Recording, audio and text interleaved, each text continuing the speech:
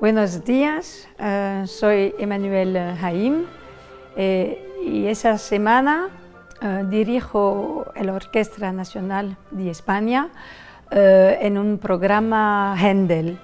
We started with concerto grosso in G major on the strings and the woodwinds. Then we have two suites from the water music, the G major one with the flutes and the orchestra, and the second one which introduces the horns. It's a very well-known, of course, and loved suites. After the interval we have a cantata, which is less known, I believe, called Il delirio amoroso, and it was written in the early days of Händel. And it's the story of a young girl who loses her lover and she goes mad, totally mad.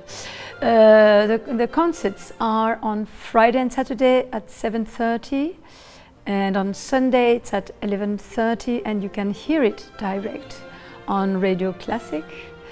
And I hope you all come. We are waiting for you.